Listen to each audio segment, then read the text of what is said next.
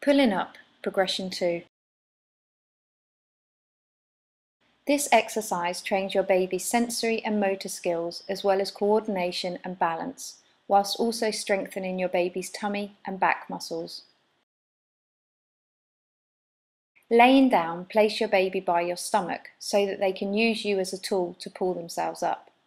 Put one of their favourite toys on the opposite side. This will help to motivate them to pull up. Show them their toy, but do not give it to them straight away.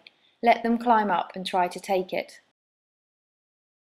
They may become so transfixed with the toy that they forget to hold on to you for support. This is a good thing, as they will get the feeling of standing unaided.